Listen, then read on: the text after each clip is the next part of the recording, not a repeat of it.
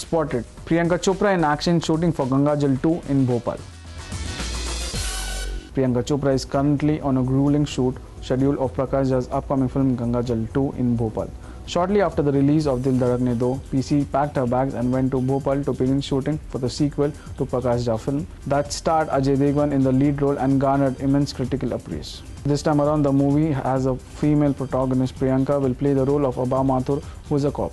She'll be seen performing some killer action sequences in the movie, and a source close to the development suggests that for more difficult action scenes, a body double has been hired for PC. After wrapping up Gangaajal 2, PC will head to America, where she has to start shooting for more episodes of her ABC show Quantico, where she plays an FBI trainee named Alex.